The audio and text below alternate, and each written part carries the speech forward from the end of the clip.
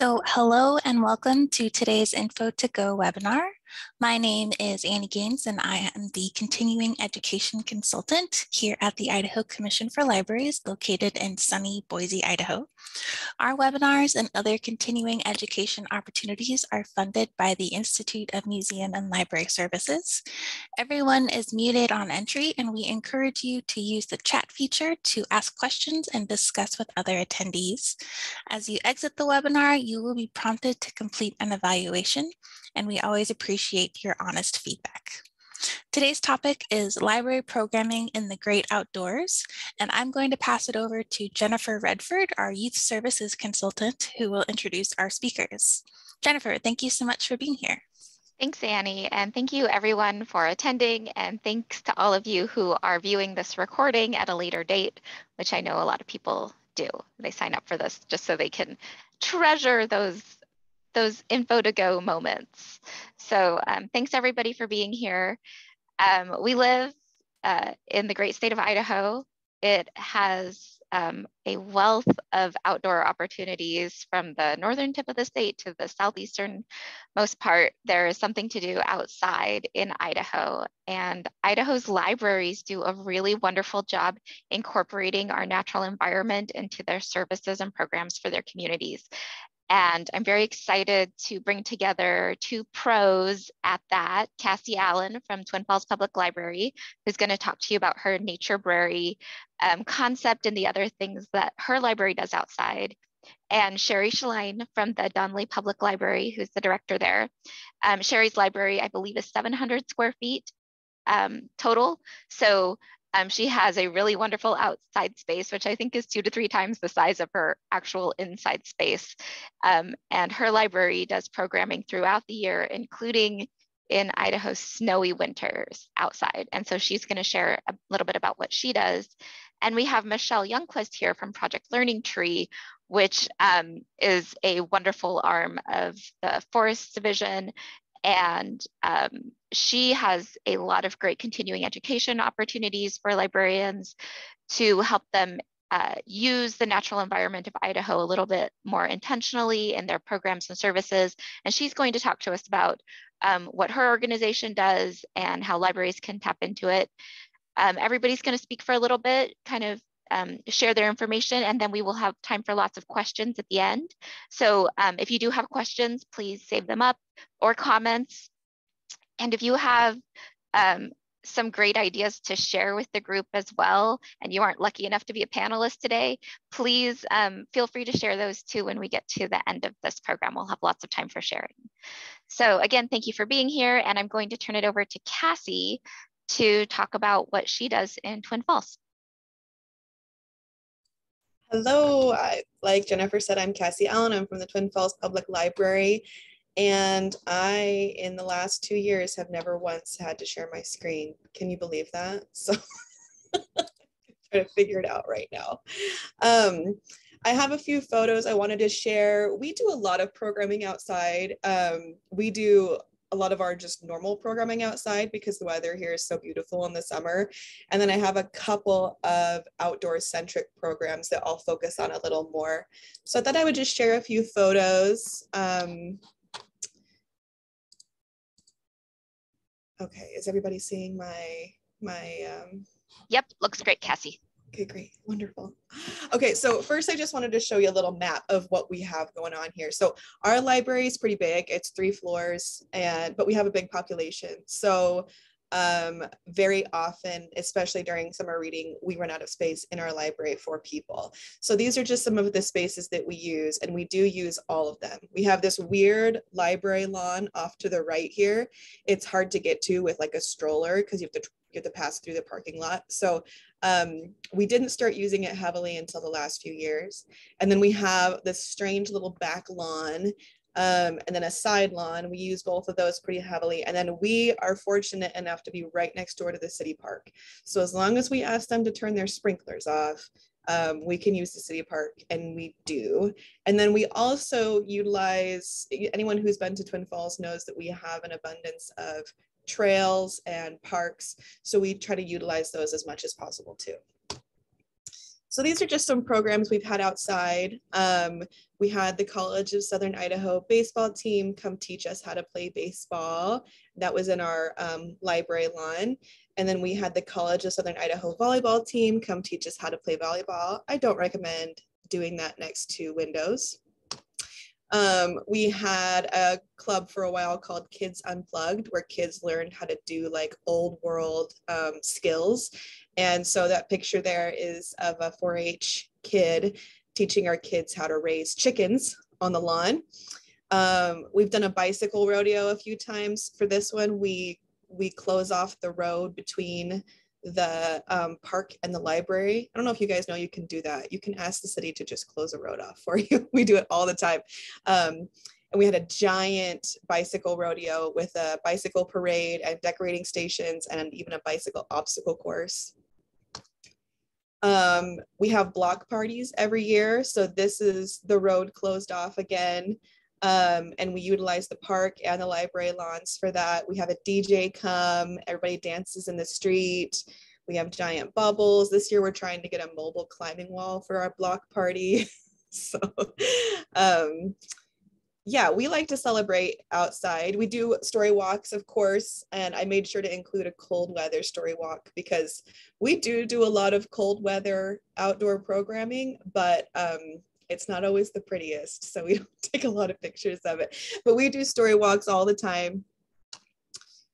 We do most of our summer reading activities outside, either on the library lawn or in the park. Do a lot of physical activities and art activities outside because then you don't have to worry about paint so much. We do story times outside. That's me conducting our story times on the library lawn. During COVID, we did them outside year round with just a heater, but now we're just, it's still COVID, but you know what I mean? Now we're just doing them outside when the weather is really beautiful, which again, it's Idaho. So pretty often the weather is beautiful. We're fortunate. This is a new program. So this is one of our programs that is more nature centric.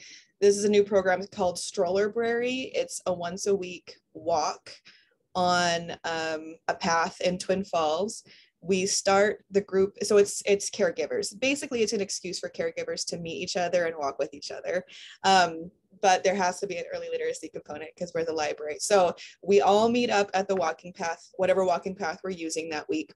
And then I give them a short early literacy lesson. They take the sheet and then we all just go for like an hour-long walk. So this is 2 of the trails that we've done. This is the Canyon Rim Trail and the Orton Botanical Garden. And the only prerequisite for this program is that I just have to find trails that are stroller friendly, but we have a lot in Idaho. And I just started this program last month, but so far it's been really popular and really productive. And so I thought I would just show you kind of the early literacy stuff we talk about before our walk. If anyone is curious about starting a program like this, I'm happy to help. This is just 2 examples of a handout that I might give out. For one of these, I just made it up. And the other one, I used a Vroom prompt to help me sort of build the language for what we were going to give out. But yeah, that one's really wonderful. And like last week we were on our walk and we saw a snake, and so we all stopped to look at it. The kids were a little more interested than the moms were, and as we were walking away, one of the little girls, because we have a gratitude practice in our story times, we're really used to using gratitude language. And as we were walking away, one of the little girls put her hand on her heart and said, "I'm just so grateful we spent time with the snake today." So it's a really great program. It really gets us out into nature. And the other one I wanted to talk about is Naturebrary. Notice I have a naming scheme: Strollerbrary and Naturebrary. Let's see. So Naturebrary is a program for pre-elementary kids to just do hands-on learning outside. I mostly do these in the park. Each week the kids get a little treasure map. I'll show you some examples of what is available to them, and then they just go do that on their own with their caregiver. So in this one, you'll see we had a mud pie week, and the kids just had like dinosaurs and measuring cups and all the stuff that you would need to play in the mud, in a kiddie pool filled with mud. And that was fun to get rid of, but the kids loved it, and most of them came away just covered in mud. So we do tell the parents, like, this is a dirty program, be prepared to get dirty. On the right there, they made paintbrushes out of nature stuff, twigs, leaves, whatever, and then painted with liquid watercolors. Oh, this thing stopped working. Oh, and then here's just a few other activities we've done. It's a whole fleshed out program, so we've done tons and tons of activities. I just thought these were some good pictures. Here they're making their names out of nature objects. Super good fine motor skills. They're cutting leaves, they're cutting sticks, they're gathering, they're spelling their names, they're interacting with the sensory components of the objects. On the right here is a bug discovery. So those bins are filled with dyed rice and beans, and they're either digging through, what a wonderful sensory experience, digging through to find the little plastic bugs, or they're using the tweezers.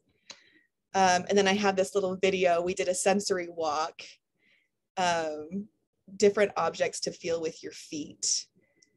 And I just love this little boy's experience feeling the whipped cream, and then there's rocks. They really love to put their feet in the Orbeez, so it's hard to tear them away from them from that particular sensory experience. How nice. That must feel so good. His grandpa's holding his hand for his balance, and then wet rocks, and then they could go again. But that's the kind of stuff we get to play with in Nature Beret that we don't get to play with inside the library, because we don't necessarily want kids walking around with wet shaving cream. Did I say whipped cream? Shaving cream. Wet shaving cream feet in the library. So as promised, here's some examples of the maps that I give them each week. It's totally self-led, so I have the really difficult job of sitting in a lawn chair in the park with a sun hat on. Just telling them to go have fun. I don't have to do much after the setup. And yeah, they just go to each little station and do their thing with their caregiver. And each station has language for the caregivers. If they've never, for example, if they've never done a measuring task with their child before, it has good language that they could use with their child if they wanted to, and how to continue that play at home for free. And then, yeah, I just wanted to compile some photos because our adult services does a lot of outdoor programming too. And they do a wonderful job with it, but I am usually just there as a participant. So, but yeah, we do a lot. We do drive-in movies, we do workshops, classes, parties. Yeah, I think that's it for me. Thanks, Cassie. It looks like you all have so much fun with your programs.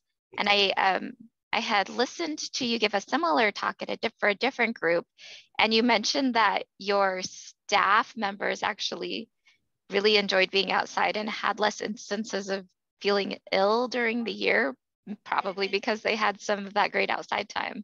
Yes, when we moved our story times outside, especially in the children's department, we've always been sick. We're always sick. We're ground zero for all the illnesses. But yeah, when we moved all of our programming outside, we completely stopped being sick. I don't think I took a single sick day in 2021. And that is totally out of the norm for me. And yeah, our staff really, we find that it's easier to get volunteers to staff for, you know, I need a few extra staff members for whatever. If I'm going to be outside, yeah, I'd love to. So I think it's just more enjoyable for everyone altogether. The only downside is, like, you'll see in the flower arranging class there, we had to bring all those tables out. So now we do have permanent tables in that lawn. They're not that big, so we still do have to bring stuff out once in a while, but that is the only downside that I see to outdoor programming. The schlepping, it's always a thing. Lots of schlepping. All right, well, thanks, Cassie, and I hope all of you have good questions to save up for Cassie later. Let's go ahead and move on to Sherry Shaline from the Donnelly Public Library. And Sherry is coming to us from the outside. Hi, Sherry. Hi. The exciting thing is my shade keeps falling over. So you're going to see like one of the problems of our outdoor programming. So I wanted to give you all a quick tour before I start, just because that way it'll help you understand our space a little better. And I got to figure out how to switch my camera. So this is our outdoor space. Our library is super tiny, and you're probably wondering what these big old poles are. We are building our outdoor classroom. We're actually setting up 2 large teepees. I got them in November, and we've been fighting with our P&Z to erect them. And we have final approval last Wednesday. So now we're just waiting on the approval from the tribe, and we're gonna have a teepee for an outdoor classroom. This is our space. So we schlep a lot. So we have 2 different types of seating. We have a chicken coop back here with our chickens. And this is our fire pit. And there's garbage in it right now. So that's our quick tour. And then I'm going to get my slides up here. Hold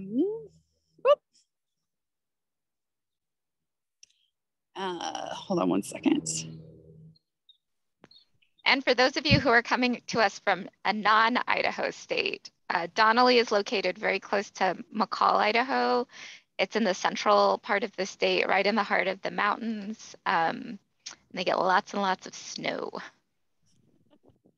So the first thing is we are in the mountains. So yesterday we had snow, and today it looks super sunny out when I just like showed you everything. And we do have green grass, but we don't have any anything else blooming quite yet. We have some camas and some dandelions, but we do have snow and the potential of snow most of the year. So it did snow yesterday, but we are expecting 70 on Thursday. So hi, Alice. She just said it's her hometown from the chat. But so the first slide, we do have a picture of some snow. That was in January. And we have to just adapt. We have an after school program that goes Monday through Friday, and it runs 15 to 20 kids a day. And the reason that we started that was because Donnelly did not have anything. We're, as Jennifer said, we're nestled in between McCall and then Cascade is to the south of us. And both of those communities have a fully funded after school program. They both have 21st century grant money. And so the 2 elementary schools that surround us had full after school programs, and Donnelly is a Title I school that's nestled in the middle and had no options for kids. And the unfortunate thing for Donnelly kids is they also don't get to participate in like after school sports. And that's primarily not just because it's not that they don't have access. They could go and play in McCall or Cascade. It's the parents don't have the time to drive them to and from those places. So there was really no other option. So we stepped in and we developed an after school program. And so to start, my family, we have this guilty pleasure. We watch SWAT together, and SWAT, the leader Hondo, is always saying, stay liquid. And if I could give you one takeaway, it would be to stay liquid for your after school programming. So we always have to adapt, make changes. The weather always changes. We do not have the option of going inside for our after school program. So we're forced to be outside. And so adapting is really, really important. And so we have to be ready for everything. So our biggest problems that we have are seasons, the weather, attendance, and Tuesdays. And the reason I put seasons and weather differently is here we have summer reading, which is a totally different thing that we can adapt to differently. And then the school year, which is winter. We don't really have a spring and a fall. We joke that we have like 19 winters. So there's spring one day and then it's back to winter. So, and then the weather. So anytime, the most difficult thing with the weather for us is this, it's not the snow, it's the rain and the wind. So on a day when there's 5 feet of snow on the ground, we're totally fine. It's just the wind is the problem. Attendance is our other problem. So the way that we're set up, parents can do some drop-in. And so we could go anywhere from having 6 kids to having a day when we have 30 kids. And so those are some of our outdoor problems. And then we put Tuesdays because it's the big joke that if anything goes wrong here, it is always on a Tuesday. And so on the pictures, this is me. I was actually reading a story, the one in the upper left. I was reading a story and I fell through the snow, and it was legit deeper than that. But one of the kids had to come out and pull me out. Eventually we had to dig me out because I could not get out. So my biggest things about outdoor programming is your seating. Seating is super important. And I know that she talked about our tables. We, because of the snow, we built like actual benches in our snow because we didn't want kids like sitting. So the kids, you can see in one of these photos, they're actually sitting on benches that we made in the snow. Not having the kids on the ground is super important for us. And it just helps because when they're on the ground, they're so distracted. So we purchased some bean bags. And then this year we got the super cool spiderweb bouncy chairs, and Midas Gold, which is Perpetua now, purchased them for us. The other thing is our waiting period. So one of the problems outside is we got to figure out what activities we're going to allow the kids to do during their waiting period. So when we're switching activities, do we want them to run? Do we want them to stay stationary? And so we always plan for our waiting period as well. And then the activities, we always make sure that whatever game we're playing or anything also has one other thing that we plan to throughout the day that we don't necessarily plan on doing, but we have it as our backup because after school programming goes so fast and we want the kids engaged most of the time and we don't want them leaving the property line. So our activities are like this winter, we built a maze through the snow. And so it was like a hidden maze all through the snow. And I wish I had pictures of it from the air, but I did not get them. And next is our outdoor tech. So our kids still use devices outside. So we got, ICFL provided us with super great Wi-Fi. So we have a Wi-Fi just right behind me. And so it works throughout the entire yard. It actually goes about 300 yards from the actual library. And the next thing is everything's a mistake. We make so many mistakes, and we had to realize that not everything when we're doing outdoor programming is going to be successful, but it's also not all going up in smoke. And so we learned that wisdom comes from our mistakes, and we adapt to the changing needs. And that in the end, when I just told you that tech was important and we still have tech outside, we also realized that it's not important. So on the days that it doesn't work for some reason, we just adapt. We do after school snacks. And when I say up in smoke, we have a fire pit and we cook most of our after school snacks on the fire pit. And I know some people are like, how is that USDA? How is that? It's things like hot dogs. The kids roast hot dogs a lot. We have hot dogs all the time. We cook, we just did 80 days around the world and we had world snacks from all over, and we would, cook them in a pot on the fire pit. We do everything on our little tiny fire pit. And there's lots of cooking mistakes. We burn a lot of stuff. The kids burn a lot of stuff. So we just adapt to our changes and forgive ourselves for the mistakes. My biggest advice for after school programming is also to be brave. Try something that you is unconventional. Think outside of the normal box and enjoy the programming aspects. We just celebrated Holi, which is a holiday because we were doing 80 days around the world. And that's why the kids have colored powder all over their faces. It was a wonderful experience for the kids. They had a great time. Also, being brave, we have chickens. So the kids asked to raise chickens, and we contacted the city and made sure that it was okay if we had a chicken coop in the city limits. And so the kids have incubated chickens and are raising chickens, and they built their own chicken coop, which was wonderful for them. They're responsible for cleaning it. They're responsible for making sure the chickens are fed, and I do absolutely nothing with it. I allow the kids to do that. Last is stay liquid. Staying liquid is just adapting to all of the changes that come with the day. So our biggest changes are weather, the seasons, our attendance, and of course the problematic Tuesdays. And that's about it. For programming wise, we always create our own curriculum. For camp for summer reading this year, we actually do a summer camp that goes from 8 to 5, Monday through Friday. And the reason that we do that is when we ask our parents, we did a survey of what they wanted for summer reading. And the biggest thing was childcare. And unfortunately, Valley County as a whole has a childcare crisis, and we just don't have that as an opportunity. And so we actually charge for our summer camp, and we have an outdoor summer camp that goes Monday through Friday, and 1 week each month. And once it fills, then we offer a second week. So we are 2 weeks in June right now, and 2 weeks in August, and just 1 in July. So everything we do is outside.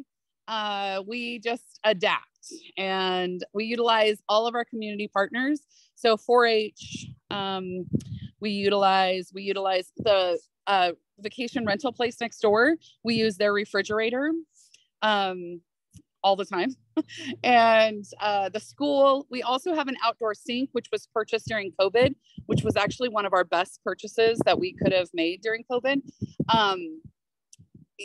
In the beginning, we had it right in front of the door of the library. And so before people would even come into the library, we just asked them to wash their hands. And then the masks were sitting right next to it. So we didn't have that mask battle that a lot of people had, because once they washed their hands, they would just grab a mask. It was just like, kind of like a force of habit that wasn't a habit. You just reached over and were like, oh, I just washed my hands, I'm going to take a mask. It worked great. Our outdoor sink was purchased from Home Depot and was like $2,500. And it works wonderful. We move it all around the yard now. So it's usually pretty close to where the chicken coop's at. So we can make sure the kids wash their hands before and after they touch the chickens. The sink has soap and water and everything. I do recommend that. The wonderful thing for us is our indoor sink is super tiny. It's like a very weird bathroom sink that's really small. And so we can't wash out paint pots or anything like that. But our outdoor sink is really deep. And so we can wash like paints and oftentimes clean clothes and things like that. I'm also brilliant at getting free things. So as you can see from this front picture, the library's rock shirts, that was from the Idaho Libraries Association conference a few years ago. It was the leftover shirts, and they were all like smalls. And the lady at the table said, would you like these? And I was like, yes, I would. And 4 years later, I am still using the same paint shirts, and the kids use them all the time. So anytime I can get things for free, I will take them. I will be the first one to sign up. Also, our library budget, just so people know, just because I know that that's a good comparison, our library budget's only $65,000 a year. So we do a lot of things by beg, borrowing, and pleading. And like Alice is on right now, a few years ago, our summer reading prizes were all from the Emmett Library leftovers. So anytime we can get things for free at our little library, we totally seize that opportunity. And I encourage even libraries that are well-funded to still take that opportunity. And that's it.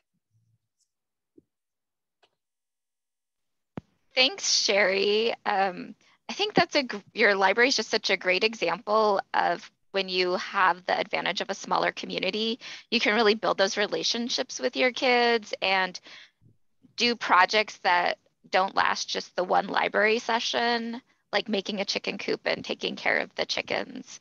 It's a real advantage to being in kind of a closer knit community and a smaller community. Yeah, great job. That's fantastic. So I hope many of you have questions for Sherry or are looking up how to buy your own outdoor sink as we speak. Before we move on to Michelle, I would encourage everyone to follow the Donnelly Library and the Twin Falls Library on social media, because they both are really great about posting a lot of these outdoor activities. And if you're looking for ideas, just go through the back comment or the back posts, the archives for both of their social medias, because well worth your time. Okay, we're going to switch gears now and move on to Michelle Youngquist from Project Learning Tree. And she's going to expand our resources a little bit more and talk about what her organization does. Michelle? Great, thanks Jennifer. It's so nice to be here. I'm just always in awe of librarians, so I'm just honored to be able to be in your midst today. I find librarians to be the most adaptable, now I know to say the most liquid, creative, energetic, optimistic people, and that you spread joy everywhere you go and with everything you do. So thank you for what you do, and I'm thrilled to be here to share a little bit about what we have to help you with at Project Learning Tree and the Idaho Forest Products Commission. So is everyone, let's see, I need to switch the view, seeing my slide? No, not yet. It says Michelle has started screen sharing, but nothing is sharing. All right, well, herein lies our issue. It's there now. Okay, I really need Sherry's connections with the internet. I want her to have someone install that wonderful Wi-Fi for me. All right, so I am Michelle Youngquist. I'm the Education Program Manager for the Idaho Forest Products Commission, and that includes being the state coordinator for Idaho Project Learning Tree. And I will put these links in the chat after I finish. But we have lots and lots of things to share with you, and can just scratch the surface today. So we have free activities and support from Project Learning Tree. We've got information and materials from the Forest Products Commission. We have an array of professional development opportunities for you, both short courses, long courses, in-person, virtual. We can tailor training specifically to your needs. We have the award-winning Project Learning Tree materials. We have some youth opportunities through the Forest Products Commission. We have some forest education grants through Forest Products Commission that are available to anybody who helps learn about trees and forests, helps youth or really anyone learn about trees and forests. And so it's not just teachers, and we are pretty flexible, and we want to help you do all the important things you do. So please call on us. Both of the things that I'm going to talk about today are really, really comprehensive programs with an awful lot of stuff that I would love to share with you. But today is just going to be about giving you some shortcuts to the lowest hanging fruit. And Jennifer, is this showing screens or is it a long delay? I think you're good. If you want to, you could maybe turn off your video. Sometimes that helps with bandwidth. Good plan. Great. All right, so Project Learning Tree is a national and international program. So those of you who are here, I saw someone from Maine, and I don't know if there's other people from other states, but you have Project Learning Tree in your state too. So it is a national program of the Sustainable Forestry Initiative, and then each state has its own program under that big national umbrella. And in Idaho, our Project Learning Tree program is at the Idaho Forest Products Commission. But Project Learning Tree has been around since the mid-1970s, so it's going on almost 50 years of being a leader in the field of environmental education. And it has done that by keeping up. So it is really good at continuing to figure out what are the best ways to teach and what are the current issues and the current topics and all of the things. And then providing really high quality materials and trainings that help to get those into people's hands that work with youth. So essentially, Project Learning Tree provides activities and resources to engage youth in learning about the environment, and it uses the lens of trees and forests. So our most low-hanging fruit is that you have libraries full of books and you have outdoor space that hopefully is accessible to you. And so trees and books naturally go together. And just taking a book out and reading to a tree or reading near a tree or exploring a tree with the book in hand, all of those are really very easy to do and don't take anything special to add to that. And I'm just so amazed at the things that I learned from Cassie and from Sherry today that you're already doing. For the low-hanging fruit of Project Learning Tree, I would send you to the National PLT website, which is plt.org. And you see the landing page, hopefully there. And there's the menu across the top. I've pulled out the resources drop-down menu. And I would suggest that you start there.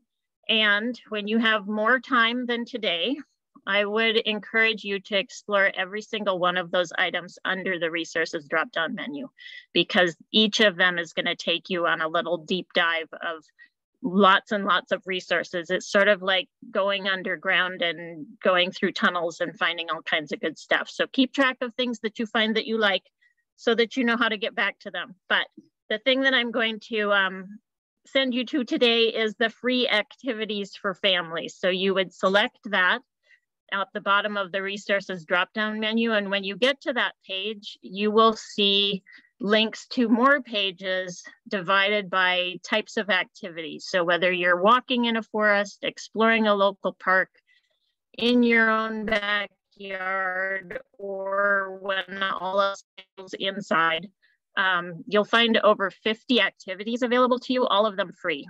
And essentially, most of them are shortened versions of the more comprehensive activities that are in the Project Learning Tree activity guides. And the instructions for doing the activity and any visuals that you need will be on that website. And often they will link a book or two to those activities. But if you want them to be portable or something that you send home with kids or families, they are also downloadable as PDFs and often are also in Spanish. So that you get there at the resources tab, drop down to free family activities, or you can just go to the link that I have shown you. Another great way to find some of the massive wealth of stuff that is on this website is to just use the search function. So here I just put in the word reading and it popped up with these things. So when you click on any one of those, you're going to get a long list of books for recommended reading, for example, for grades K through 2. And it'll highlight the books. It will highlight some activities that you can do with the books. It will connect to any Project Learning Tree activities that go well with it. And it's just a great way to go find what you need at this website. Another, a couple good words were just book and books and literacy or literature helped me to find all kinds of things that I wasn't finding through the extensive menus. In addition to the free things, there are things that are not free through Project Learning Tree. So there's a comprehensive amount of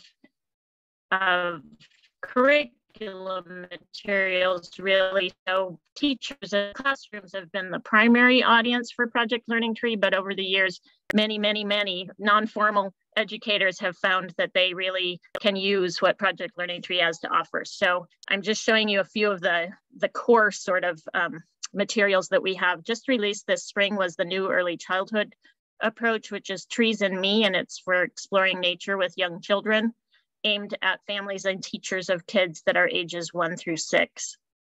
The Explore Your Environment K-8 activity guide was released last year. That's the big comprehensive book of 50 activities for kindergarten through 8th grade with a lot of variations in between those. And then the Green Jobs Exploring Forest Careers is aimed more at middle school and high school and into early college level. looking at different types of green jobs, forest related and otherwise. And then on the left is the forest literacy framework. That one's not something you have to purchase. It's free at the plt.org website, but it's a listing of 100 concepts that are helpful for people to know to be literate about forests. So the way that you get the curriculum materials is you can take trainings through us, through Idaho Project Learning Tree, or they're available just for purchase from the National PLT website. If you choose to come to a Project Learning Tree training or have us do one with you, we've got a whole menu of different kinds of things that you can take. So the place that I'm going to send you for your low-hanging fruit for the Forest Products Commission resources, and I should back up and say the Forest Products Commission is a state agency in Idaho that's funded by assessments on people who work in the forest products industry. So if they cut trees, haul trees, or process trees, they by law have to pay into the commission. And then we work with lots and lots of partners who all contribute to make sure that we've got a broad base of support to get these materials and opportunities out to people in Idaho. So I will recommend that you start on our website, idahoforests.org, at the education tab. And there's so much on there that I broke it into a few slides. So the learning at home resources we put together in response to COVID, and it still has a lot of stuff that I would recommend you take some time to look at. Lots of resources, not just from us, but other agencies and organizations that can help you with your outdoor explorations or to support the knowledge that kids are learning when they go outside.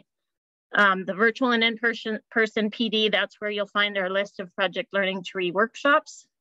The K-12 grade level learning resources are just ways to help you narrow down if you've got specific grade levels that you want to look at. I mentioned earlier that we have some opportunities for youth, and one of those is our photo contest every year for Arbor Day. And you'll want to go to that part of the website to see the very nice photos that were awarded awards just this last month for Arbor Day. We had 5 first place winners and 19 honorable mentions, and they're all from 5th through 12th grade students in Idaho. There's also a high school video contest about highlighting forest careers, and all of these things are things that we would really welcome the help of librarians to help kids know about these opportunities. They don't have to be connected to a school in order to participate in the contest. So anything you can do to help them, like if you want to take kids out and have them be doing their photographs for getting ready to submit to the Arbor Day photo contest, that would be great. The Through the Trees video contest is actually for 4 states. It is Idaho, Oregon, Washington, and Montana. And this year, the first place team that won was from Victory Middle School in Meridian. So that was exciting. I already mentioned the forest education grants. We have funded some things at libraries, and we'd love to fund more. They're small grants, only $250, but we know what you guys can do with a little bit of money. Tree Cookies is one of our information pages written at good kid level, but good for everybody. And that is one of our best hands-on teaching tools, are Tree Cookies. And then another feature about lots of Idaho people who work in forest-related jobs. So if you're helping kids learn about what they might be able to do in the future, that's a good resource. We have both print and electronic newsletters that we'd be happy to add you to the list for. Our forest history supplement is about forest history. So it looks like a scrapbook and is very visual, and we are happy to get you sets of printed guides, or all of them are as PDFs on our website. The teaching resources we'll come back to, and we have a forest tour that we take teachers and counselors on. A couple more of the info sorts of pages, one on forest insects and diseases, one on all the amazing stuff that we get from trees besides just wood and paper. And then our most popular is how paper is made. That's a great resource if you're going to do hands-on paper making. We do have paper making lending kits that we can send you that have the screens and some pulp and other sorts of things, but you can find the videos on our website that show the process that we use in our kit, as well as show videos of how paper is made in Idaho at Idaho's paper mill in Clearwater, or Clearwater in Lewiston. And then one more opportunity for kids is we've got a fall essay contest for K through 12, and we'd love for librarians to help us get the word out about that. We also have lots of free materials. We can send you posters, bookmarks, sheets, brochures, all kinds of different things, Trees of Idaho booklets to use when you're having kids be outside and explore. You just go to our website and put in your order or just ask me. And I have a special gift for Idaho libraries while the supplies last, and you guys are the first to know. So if you guys take them all, then I won't put out a big call to everybody else through Jennifer. But as I mentioned, we have brand new from National PLT. We have the brand new Trees and Me Early Childhood Guide, and that means I have some supplies of our previous early childhood materials, which was Environmental Experiences for Early Childhood. Comes with a book full of about 100 little activities and a supporting CD. The CD isn't so much music as it is sounds that go along with the different activities. And if you would like to have one or more of those to either put in your collection or to use for you and your staff or whoever, email me at plt@idahoforest.org with that information and I will get them out. I probably won't do it until July though, so don't panic if you don't see it right away. So I'm very thankful to have had some time to share with you and hope there's time for some questions. I encourage you to dive into both of the websites, plt.org for National PLT, idahoforest.org for the Forest Products Commission. Swim around in there, bookmark what you find. Keep continuing to connect youth with nature in Idaho's amazing backyard. Request free materials from me if they can help you take PLT workshops or arrange to have us do one specifically for library folks. And if you are just so confused by the amazing amount of stuff that there is, just ask me and I'm happy to help you find what it is that you need. So thanks for letting me be here today, and I look forward to questions. Thank you so much, Michelle. That was a lot of resources. I definitely didn't realize you had that much stuff, and I've looked around on your page quite frequently. So, wow, I'm really glad we had you here to talk about that. All right, we have about 12 or 13 minutes left in our hour together. So I'm going to open it up for any questions for Cassie, Sherry, or Michelle. If you have questions about the programs the librarians shared or some of the resources that Michelle shared, you can either put them in the chat. Annie, are they able to unmute and ask a question as well? Nope, you are not able to unmute and ask a question. You have to write it in the chat. So while you're doing that, I'll just throw it back to Cassie really quickly. Cassie, do you have a favorite program you've done or one that you will never ever do again? I love mud pies. That is, I think, my favorite. Nature Berry is so fun. Every part of Nature Berry is so fun. As for ones I'll never do again, I don't know. I did sun prints one time with the little kids, and for sun prints you have to wait. And I just hated how like hands-on for me that was and how much waiting there was. I like them to be pretty independent, but I haven't really had any big disasters. When Sherry was talking about weather, I mean, we're in the desert, we're really dry, we don't really have any precipitation, but we do have wind. So I have jars that I have filled with like oil and water and glitter. So they're pretty, and I use those to hold everything down because we do sometimes have wind issues. But I mean, I always tell parents, like, you're raising in Idaho and it's part of it. So they just have to like wind. Yeah. I love the jars idea. That's a great idea. Yeah. So many little tidbits we're getting here. Yeah. And I've learned too that like parents are usually a little more fair weather than I am. Like we just had a walk and that morning it was like 40 degrees and I thought it was no big deal for our stroller berry program. and I only got like 5 families. I was like, look at what Donnelly's doing. You can come for 40 degrees sunny. I mean, every time I see the Donnelly Library do their programs in like January, I'm like, that's bold, Sherry. I don't know how you do it. So Karen says that she's looking for sources and activities for older kids, adults and seniors. Any suggestions? So I had, I'm gonna take my, can you hear me? Yeah, yes, you sound good. I just took my earphones off. So I had these 2 books out here this morning, but I do a lot of activities from these 2 books. One is Let the Kid Guide, and the activities in here are good for adults as well as children. But for the older kids, this is like my go-to because I really like the kids to be in charge. I let the kids run their activities a lot of the time. And this Let the Kid Guide, it's by Margot Engstrom. It's putting nature back into our lives.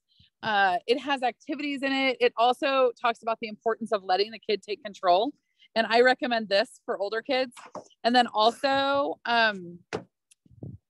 Last Child in the Woods I have out here. And I also recommend this book. It talks about the importance of learning outside and saving our children from nature deficit disorder. And I'm a big learner in nature itself. Like I love when the kids explore outside, and the older kids love it. So I let the older kids use apps like I Seek Nature, which is a picture app. And we have phones at the library that the kids get to use in addition to iPads. The phones were surplus from the state of Idaho, Idaho Commission for Libraries surplus. And I was like, I need these to use robots. But the I Seek Nature app allows them to identify flowers outside. So we'll just be outside, and with the older kids, I have them identify at least 10 new items with the littler kids. So they become the teachers. And I find that when they are the teachers, they learn more, and it's a program for them in and of itself. And I can put both of these books down in the chat. Thanks, Sherry. Please do. That's a great example of, really empowering children, giving, and Cassie's programs as well, giving youth choice and voice in what they're learning and how they're experiencing nature. That's fantastic. I was also just those books are great, and I can't wait to look into them. I was also gonna add the Let's Move In Libraries newsletter and website. Noah is a wealth of information on, they mostly talk about physical programming, but a lot of that programming happens outside. So libraries from across the country, actually it's international, libraries everywhere doing gardens and yoga courses and lots of outdoor stuff and physical stuff for all ages. So kids and adults. Awesome. I love Let's Move In Libraries. Me too. It's good. It's a good way to connect with other people from around the country as well. So we've had a couple of questions about story walks in the chat.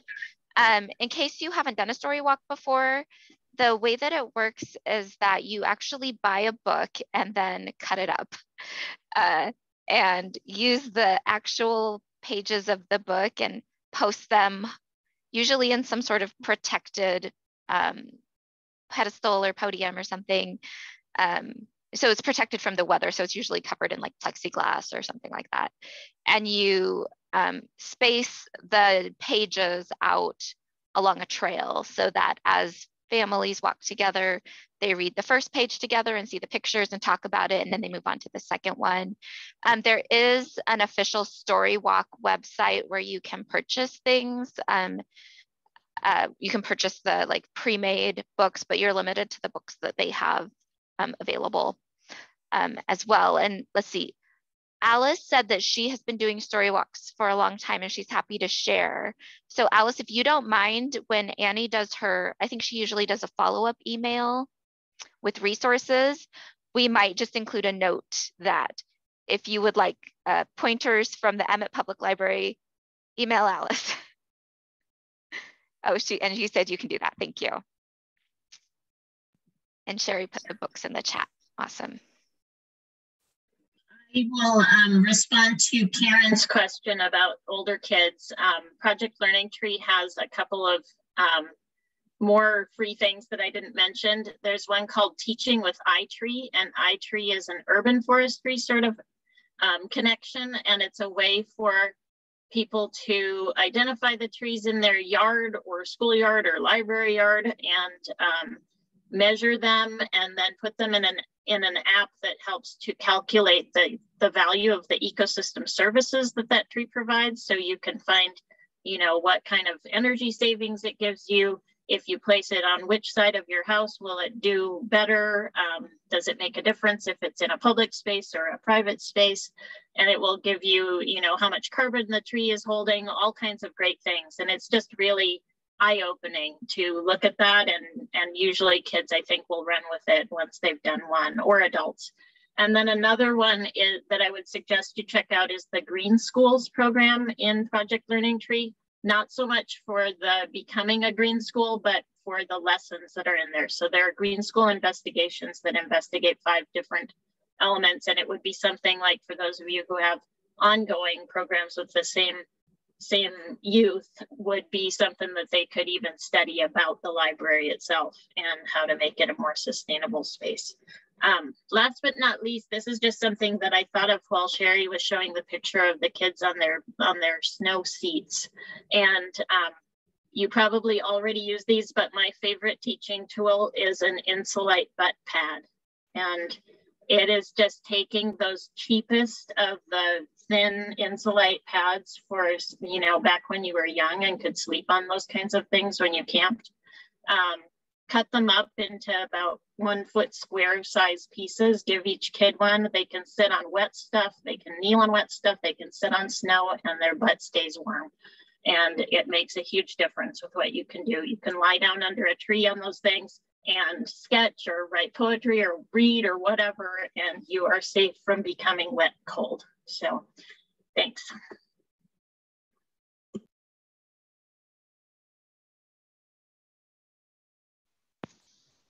Thank you for those resources, Michelle. I love all the citizen science happening there, and there's just so much you can do. I love it. And I love the technology that some of you have incorporated to learn more. I recently found out that an iPhone, when you take a picture of a plant, you can take a picture of the plant, and then when you go and look at the picture in your photos, there's a little eye at the bottom. And if you click on that, it will give you all of the like data that will tell you what plant it is, first of all, so we'll identify it for you. And it will tell you like the scientific name for it and where it grows and similar plants. And my mind has been blown. And Alice, we will look up there's like an official Storywalk website. I will try to find it before we end today, but I don't know if I'll be able to. Oh, maybe. I found a couple. Yeah, there's a couple.